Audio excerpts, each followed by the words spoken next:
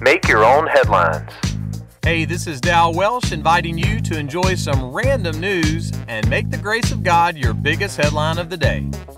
Today's podcast is sponsored by the Willie Tanner Ham Radio Club and the letter D. So, have you ever made a snow angel? Tommy Norman has. He also dives down slip and slides, gets his face painted, and dances. And he does all of those things and more while he's at work. What does he do? Well, he's a police officer in North Little Rock, Arkansas.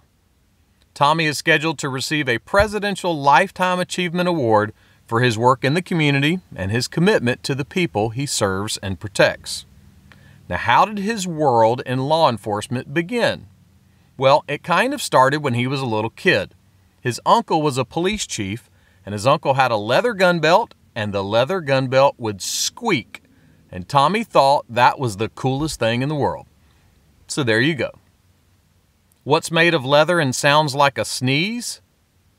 A shoe.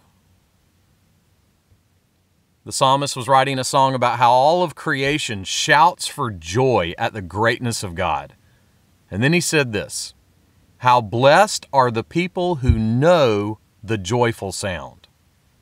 How blessed and happy and fortunate and joyful is the man or woman or boy or girl that sees and hears and understands and enjoys and embraces the sound of the glory of God.